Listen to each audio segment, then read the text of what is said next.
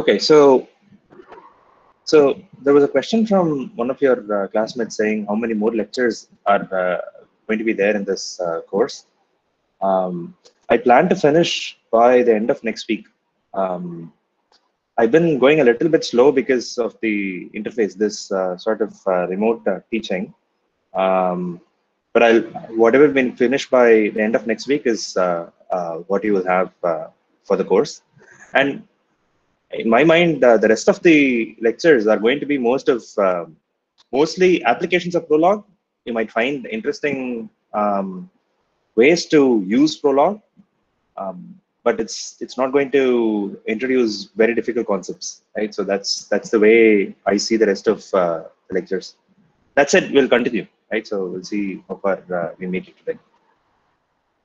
Okay, so yesterday we were looking at the queue implementations using open lists, right? And we played around with queues a little bit, and the enter and leave procedures, which is push and pop for queues.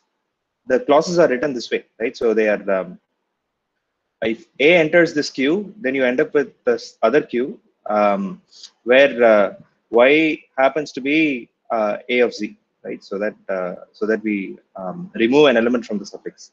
And similarly for leave, leave is more simpler. It says take the first element out and you get Y. So if you sort of stare at this clause a little bit, right? So we introduce a variable X and Y here, which are going to be just a unification of existing variables in the head of the rule. In particular, there are no existential variables, right? So whenever you have a rule where you don't have existential variables, you can always reduce it to a fact. Modulo other details, but this is certainly possible in this particular example. The idea is that you see a Y here, right? And Y is going to be a list with A as the head and Z as the tail, and both A and Z are here. So you don't need to write this as a rule. You can actually write this as a fact by replacing the occurrence of Y with um, A bar Z. If you do that, you get this fact, which is enter. And similarly, you can do the same for leave, right? So where X equals, X is unified with A bar Y. So you can replace X with A bar Y in the definition. So you get one less variable, one less thing to consider. So this makes for better programs, right? Shorter programs are not always necessarily good to read, but in this case, it certainly works out. Um, anyway, so I thought I would mention this on the side. So let's continue. So the next thing that we are going to look at is what are known as difference lists. So this is a very common concept. This is not particular to Prolog, but we will see an instantiation of difference lists in Prolog. Okay, so what's the motivation for difference lists? We've seen ordinary lists before, right? And we've also had an append function for regular lists. If you append an empty list to a queue, list queue, you get queue.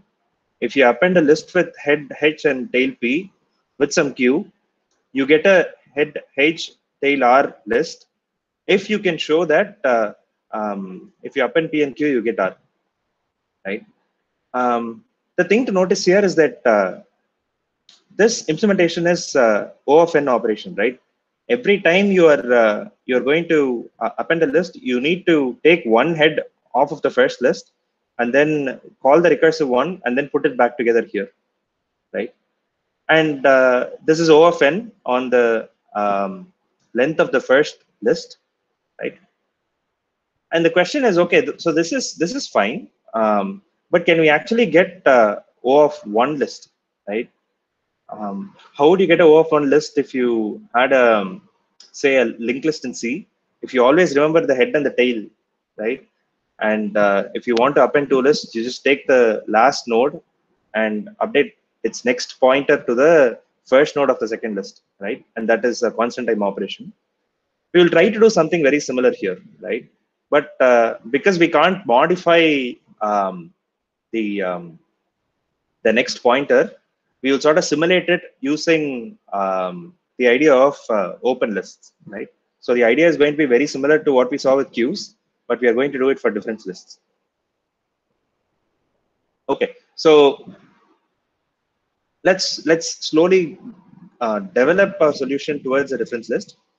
Consider that you're given two lists, right? L1 is 1, 2, 3, L2 is 4, 5, 6, and the result of appending them is X. If the result of appending them is X, then you can write append L1, L2, X, right? Where L1 is 1, 2, 3, empty list for the tail, right? And L2 is 4, 5, 6, empty list for the tail. So this is what regular lists give you. If you assume that you can replace this empty list here in the tail with an actual variable in order to make an open list, right? Assume that this were A and this was B.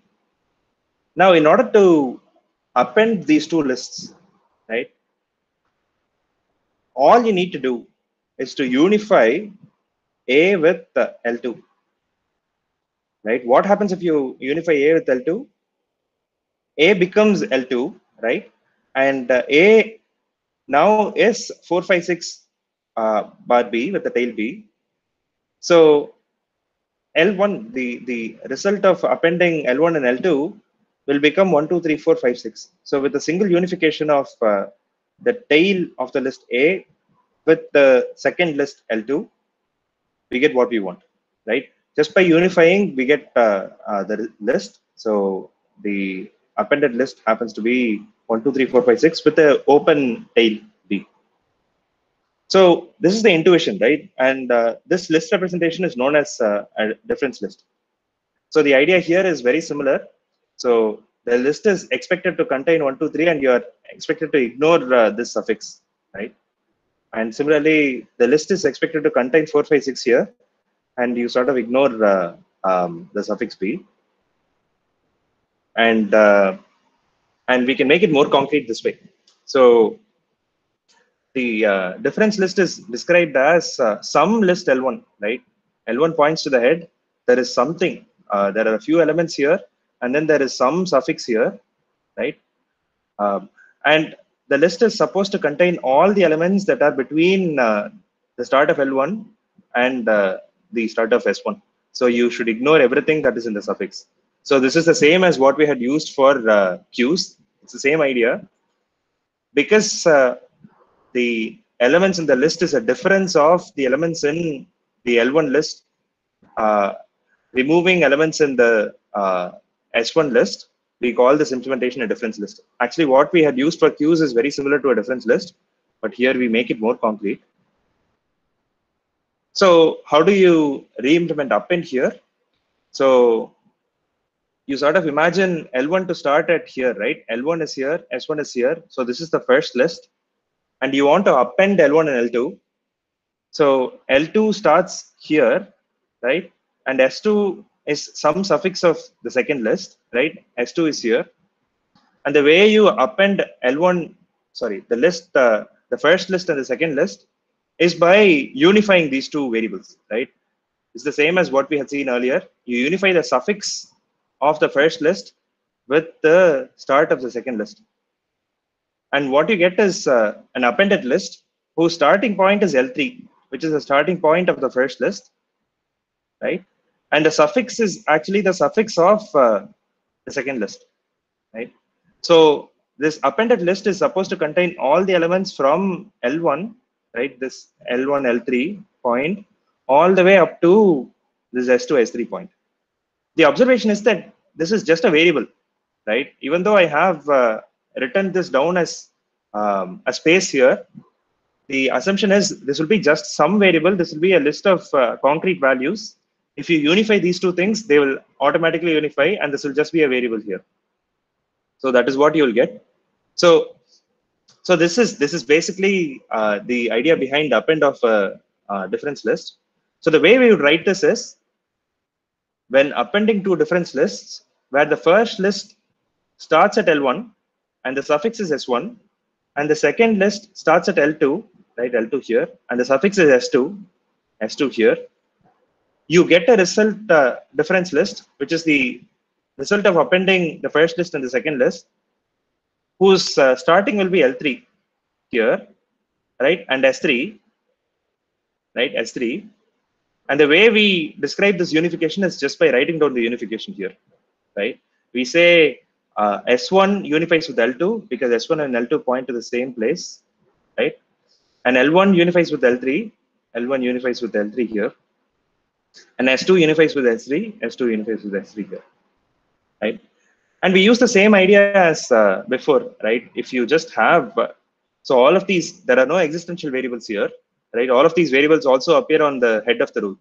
So we can push um, these unifications into the head of the rule, right? So that we can convert this rule into a fact. What we are trying to do is we are trying to remove the introduction of L3 and S3, right? And the way we do it is you replace L3 with L1, right? And S3 with S2. And if you do that, you get an append function, right? Actually, append fact, which says given a difference list with, and S1 is L2, right? So given a list with L1, L2, that's the first list, L2, S2, which is the second list, you get L1, S2. This is a little bit hard to parse. So if you rename the variables, all you get is this append function, where the first list is AB, second list is BC, you get a list which is AC. So this somewhat sort of fits within the mental framework, right? So the first list starts from A and then suffix is B. The second list starts at the suffix B and goes until the suffix C.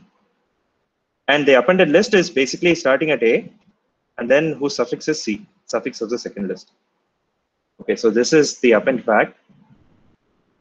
So in order to better represent these lists, we use a new notation. So one thing to take away, right? So is that when you get the notations right, when you get the language right, the language actually shapes your thinking. I think I mentioned this in the first class, right? If you design the data structure right, and the way you write down the data structures right, it actually forces you to think in one direction. And all we are doing by introducing these new notations is introducing something that is very familiar that sort of guides your thinking in one direction, right? And all we are going to do is instead of writing it as a comma b, two separate variables, we are going to introduce a infix function symbol a minus b, right? And the idea is that a difference list will be represented by this compound term a minus b, right? And the idea is that the difference list starts at A and its suffix is B. And this minus is sort of indicative that this is a difference list. So the elements of the list is all the elements in A minus the suffix. Remove the suffix so that you get the elements in that actual list, right? So whenever you see A minus B, you sort of mentally imagine that you are looking at a difference list, right? Where A is actually going to be some list of elements, some concrete elements, right? With the suffix B, and this B is just going to be B. So the elements that are actually in the list are going to be these elements, right? And we sort of ignore the elements that are subtracted here. So if you use this notation, instead of writing a comma b as two separate variables and b comma c as two separate variables, right? If you just replace that with a single compound term a minus b, the append rule for the difference list becomes a minus b, right, which is the first difference list, b minus c, which is the second difference list, and the appended list is going to be ac, where the appended list starts at a and then it suffixes c.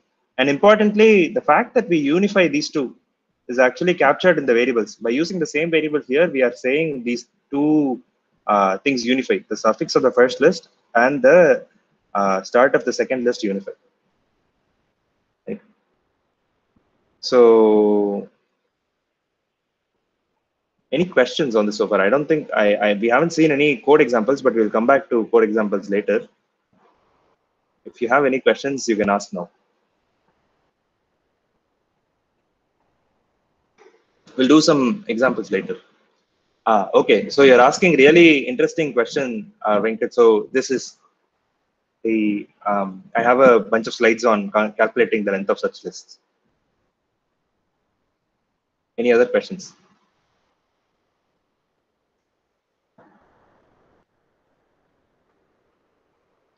Yeah, so by making it easy for append, we are actually complicating other things. Um, we will see how to do length. Actually, length will become hilariously interesting. So we'll see what happens there. So here is a quiz, right? So how do you represent an empty difference list? Is it 1, 2, 3, or 4?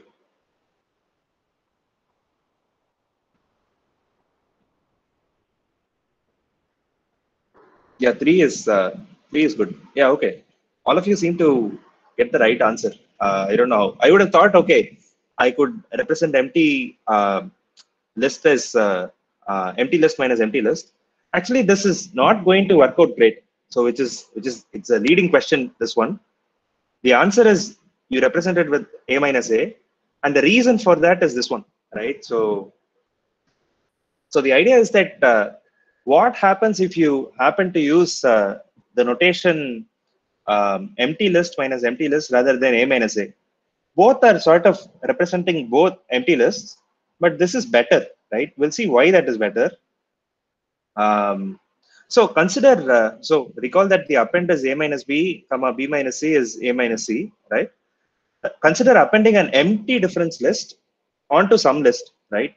So as you have all correctly pointed out, I will pick a minus a as the empty list, right? And I'm going to append it with the difference list 1, 2, 3 with the tail c minus c. So the elements that we have are 1, 2, 3. We expect the result to be 1, 2, 3 minus c, right? And the append rule says that we have to unify b and b, these two variables, right?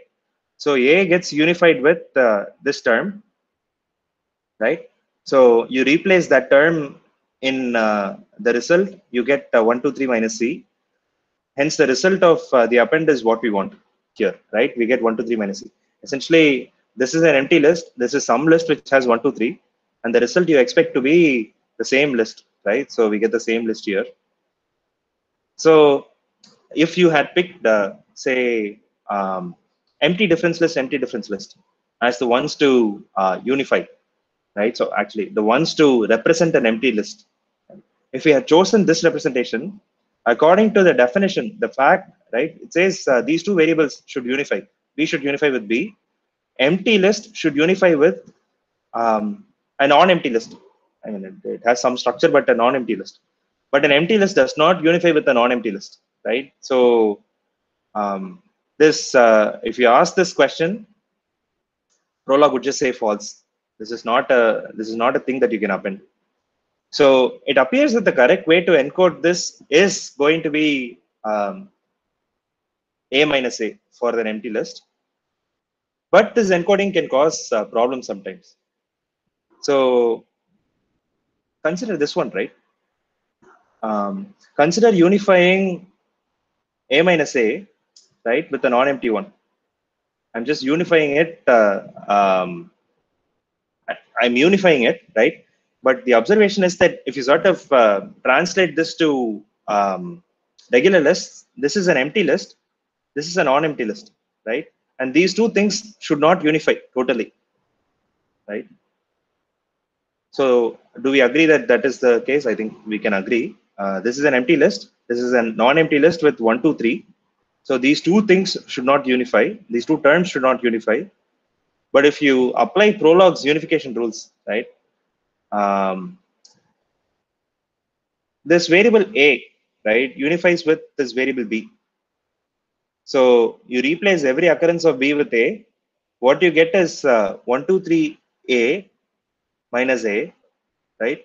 And according to this definition, a should unify with 1, 2, 3 a. Yeah, that's Harini is getting to the point. So we'll just make a infinite, a unifies with b. That's precisely what is happening. So what will happen is A needs to unify with 1, 2, 3 A, which makes this infinite term. So A will be the solution for A will be an infinite term. This is because of the problem, right? This is due to the fact that by default, Prolog says I will turn off occurs check. But it is better to set Prolog, see the you occurs check to an error all the time. As we saw, I mean, this was decisions that was made back in the 70s. At least I haven't come across an example where occurs check happens to be expensive, but it always seems like a bad thing to do. You never want an infinite term in practice. So if you set occurs check to be an error, these two terms will not unify, right? So that's the idea. We can try this, right? So we try just to give you some idea. Let me open a terminal.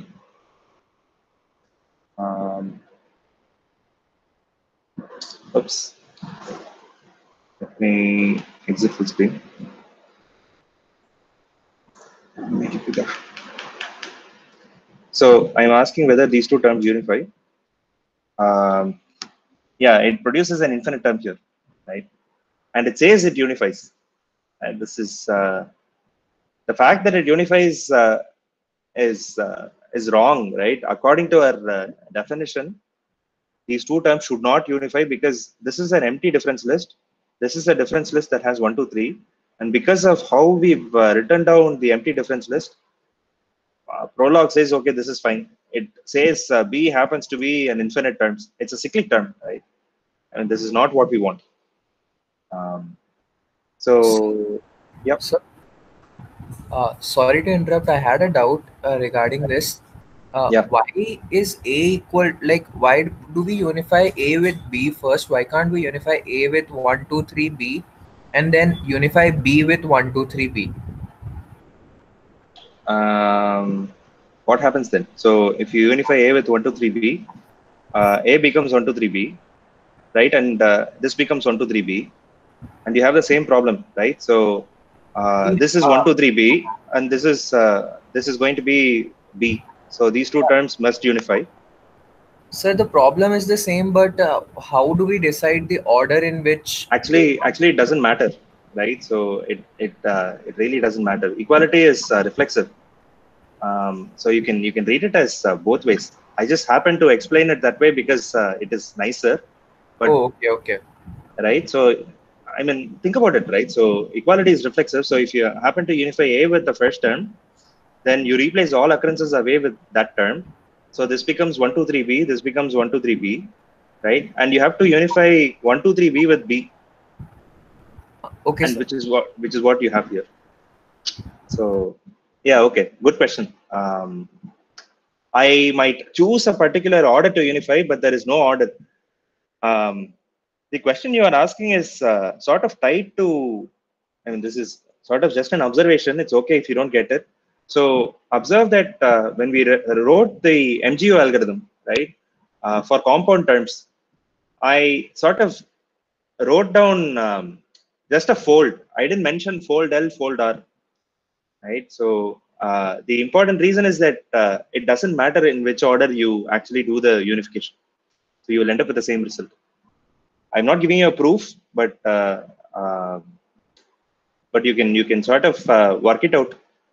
You can work out a proof sketch that it doesn't matter in which way you unify because equality is reflexive. Anyway, that's uh, that's something for another time. Okay, so let's move on. Okay, so this comes to Venkat's question earlier, right? How do we compute the length of a difference list, right? So let's write down the procedure for that, right? So length of an ordinary list. So this is a length of ordinary list. So we write len of empty list is 0. Len of a list with head h and tail t is n. If the length of the tail is m and n is m plus 1, right? We might try to write down the length of a difference list using the same structure, right? Because we chose a minus a as the implementation for an empty difference list, we will write len of a minus a is 0, right? With this corresponds to this one, and length definition. Yeah, I don't know how Harini is sort of stepping ahead uh, multiple steps ahead of me, but that's precisely the answer, Harini. So it will lead to several results. Let me get to that. There is no, the observation is it's quite there is no one satisfying answer. That's the giveaway, but let's see how we get to that for the benefit of others. Um, yeah, we are not using head here, so I am dropping the head. So some head tail and the suffix is t1, right?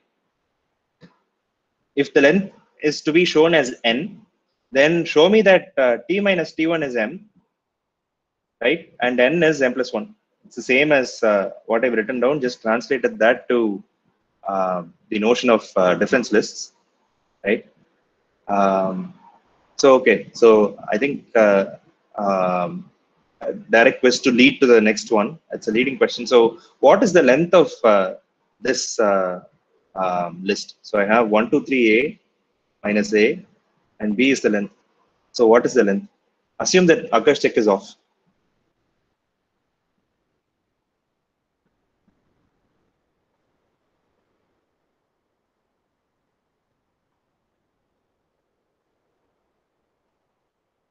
Yeah, Harini has got it. So 1 and 3, we'll see how we get 1 and 3.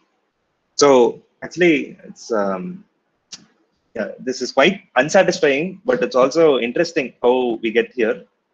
So let's see what happens, right? So the answer is you can get both of these as answers. So the first thing you want to do is to see this length of length query, right? Let me try to run it in the SWA Prolog interpreter so that we can see what happens.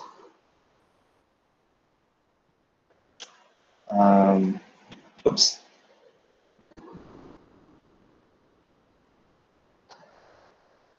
Okay, so I'm going to write down the definition of length. That's there. And then I'm going to ask the query, this one. Let me turn tracing on. Right. So, and then I ask the query this.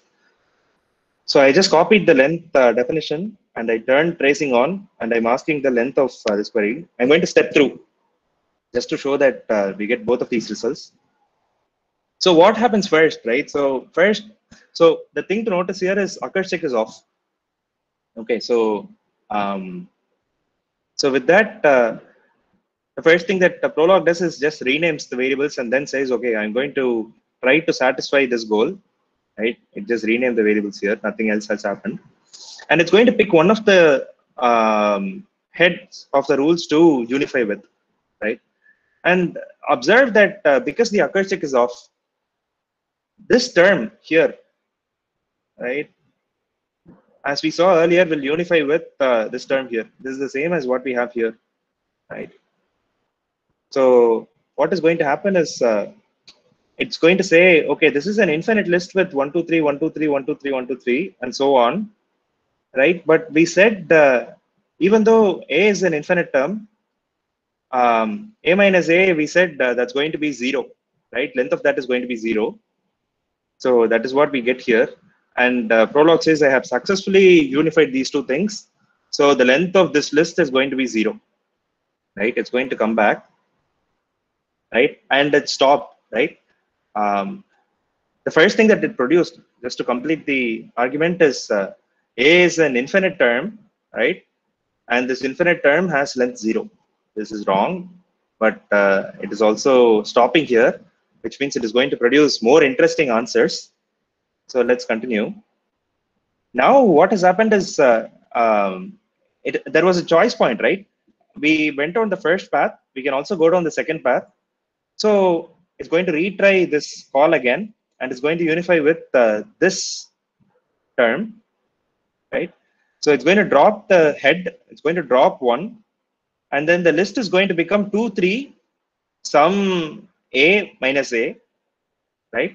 and the result is going to be what? It's going to compute 0 here, and 0 plus 1, 1. Right? That is what will come back. You step through, the call happens to be 2, 3, some variable minus that same variable is some length.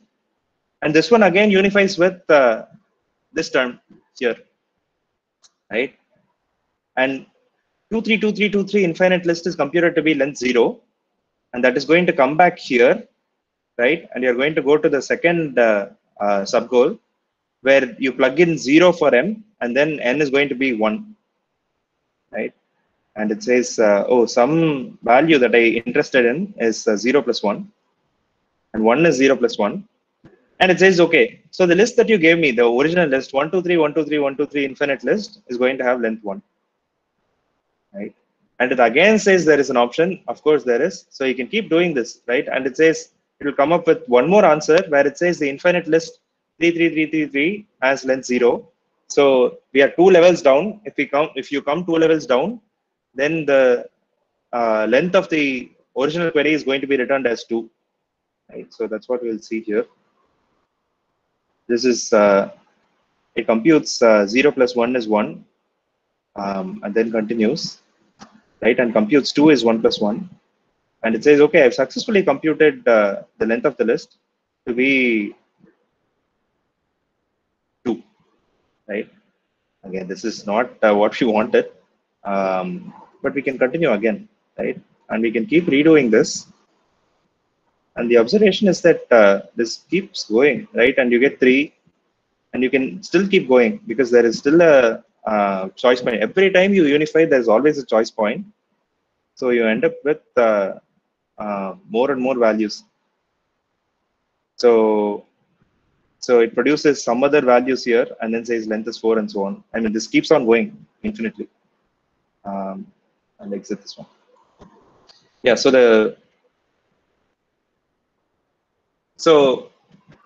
yeah, that's the reason for getting 0 first. But we also get 3 as we saw, right? As we step through, because there was a choice point, we get 3. And the problem, the core of the problem is that we let this term, right, terms that looks like this unify with a minus a, right? So you can naively try to replace that a minus a with empty minus empty. If you do this, the problem is that let's see what happens. I think rather than me explaining it, let me try to run this. So all I've done between the original definition of len here, that's it. Oops, maybe I crossed over. Yeah, len here, and the len that we are going to see is I'm replacing a minus a with empty minus empty. Can someone tell me what will happen when I replace this with empty minus empty? And the answer is just below, but curious what you will work through. So let's try this. I need to exit out of full screen and then switch over.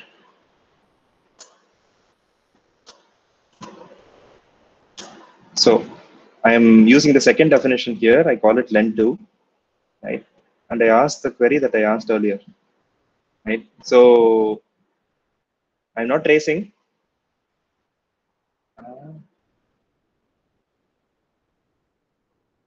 Okay. Yes. So it says A is empty, B is 3, right? But the problem is that A has been unified with a concrete list, right? We get the correct length. 3 is the correct length, which is what we want. But because A has been unified with a concrete suffix, we can no longer use. We lose the interesting property of being open in the suffix, right? We can no longer append it, and we can no longer do any interesting operation.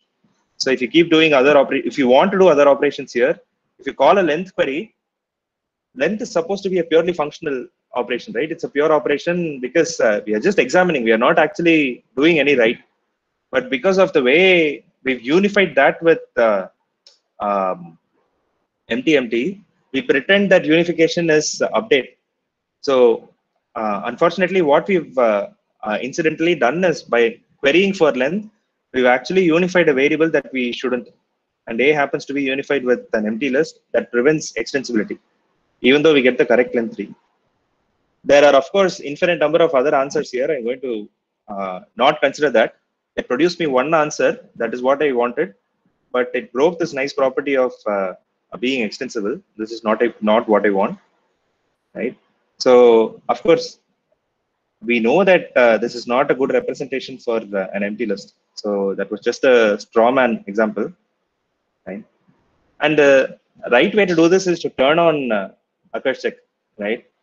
So earlier we've seen one way of doing turning on occur check by setting this global flag, right? Set prolog flag occur check is true.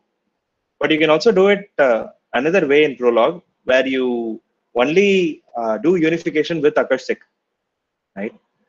So here's length 3. The only difference between this and the previous one is rather than writing a minus a comma 0 as a fact, I write a minus a1, right? And I say unify these two variables with occurs check. So what I'm telling Prolog here is don't unify these two variables if one variable happens to occur in the body of the other term, right? One term occurs in the body of the other term. So the same way, I'm asking Prolog to check that whatever you get for A1 does not occur in the body of A. So this is a way of doing. It's not a global hammer. It is sort of an intelligent equality, where equality with occurs check is what this thing is going to do. And if you do that, you get the right answer. So let's just, for the sake of completeness, again write this. So let me type this out, right? And then ask the query.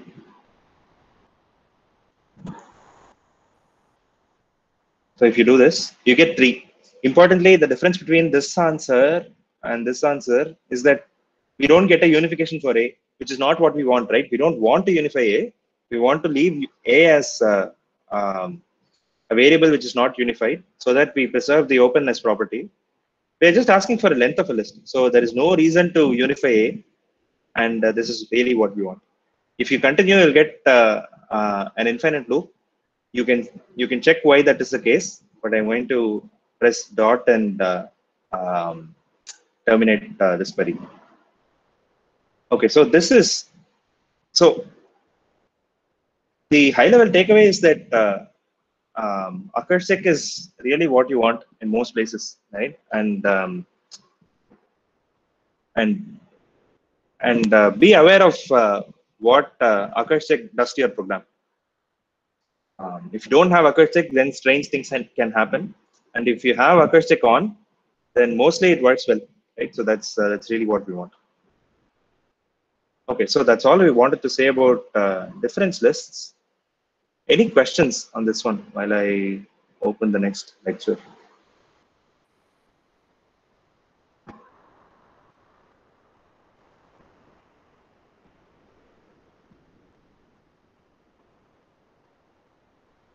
Okay, so if there are no questions, let me continue with this next lecture. So the idea here is we are going to see idioms of Prolog, right? So again, difference list and mutable data structure is just an idiom, right? So we are not introducing new Prolog features. We are sort of playing around with what can you encode with the existing features of Prolog, which sort of fits a pattern, right? And this open list is one such pattern. Generate and test is one more pattern, right? It's a programming pattern. It's a programming idiom in Prolog, where it's a surprisingly effective way of solving certain problems, right? As the name suggests, you're going to generate some solutions and you're going to test for whether that satisfied some of the conditions that you wanted. So we'll see what this idea is about with lots of examples. I think you'll like those examples. Yeah, okay. I mentioned this earlier. So in order to generate, so we are going to see one list function. Okay, so we are going to call this predicate take. So the idea is predicate take has an arity 3, it takes 3 arguments, right? The first argument is a list which has an element x. The second argument is an x.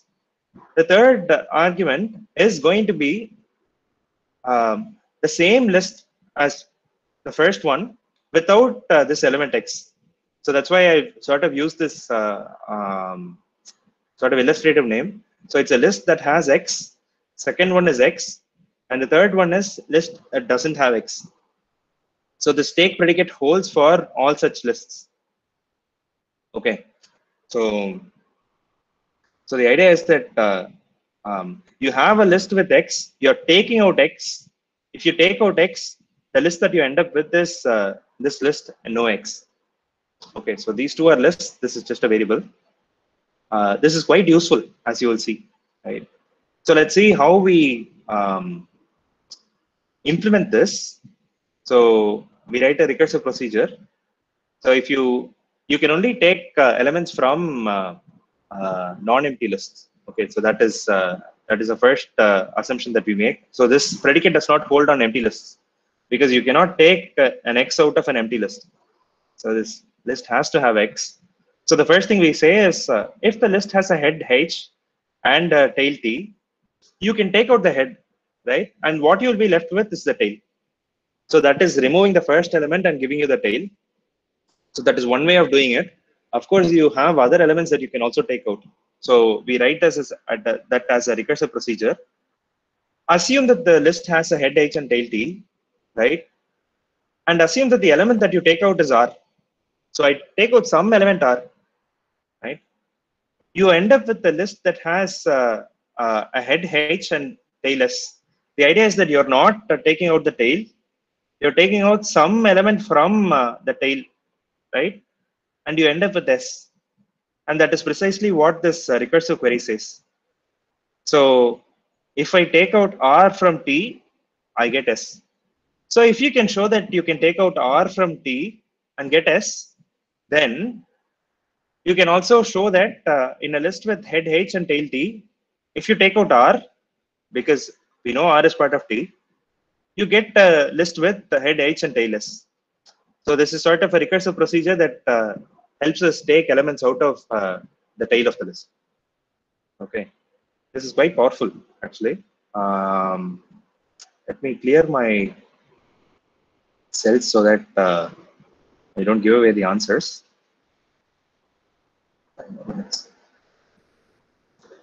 Okay, so that's the take clause.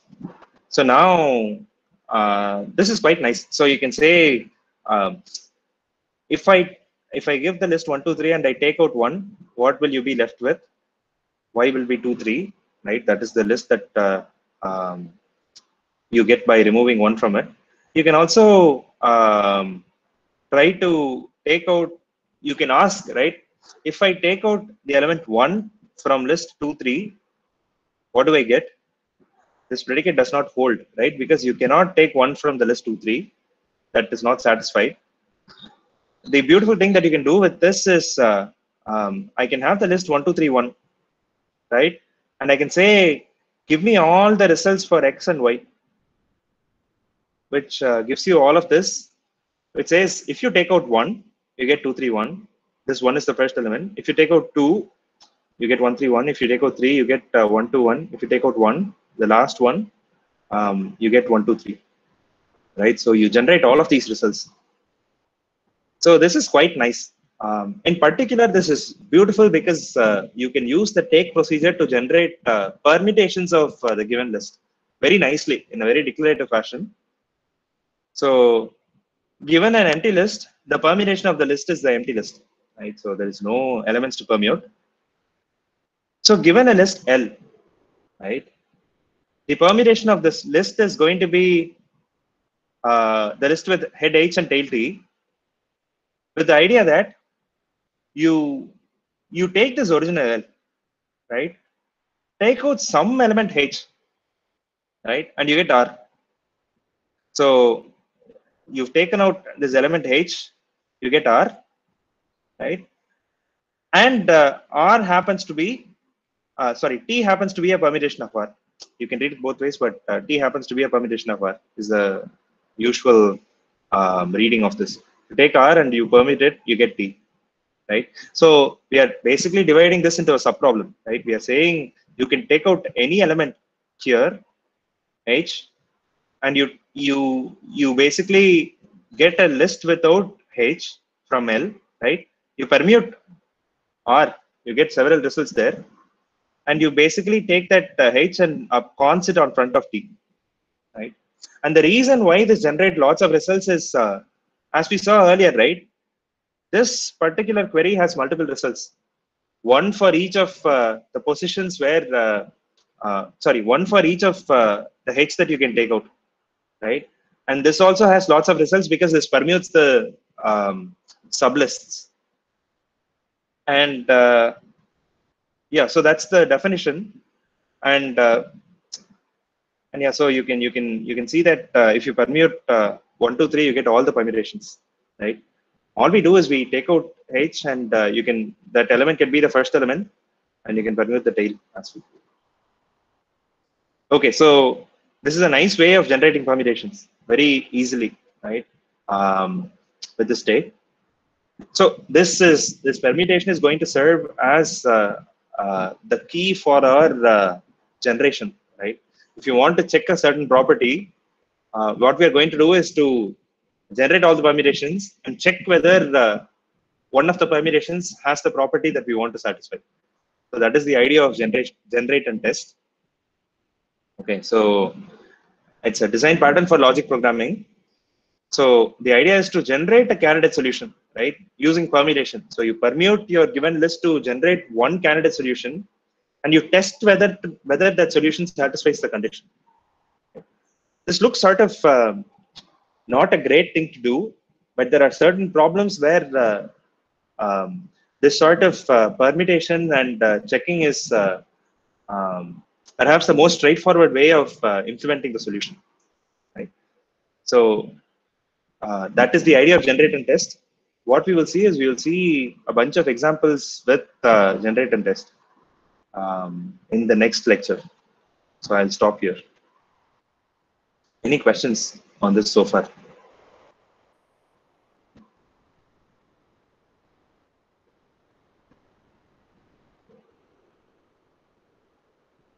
Can we modify the previous program to continue removing if the head has matched so that we can remove more than one? Oh yeah, you can certainly do that. I mean, I can't tell you the program, but certainly you can write the program. So you want to also generate the smaller lists, right? Is that what you want to do? Rather than just permutations, you also want say the results to be 1, 2, 2, 1, and so on. Is that what you're looking for, Sarthak?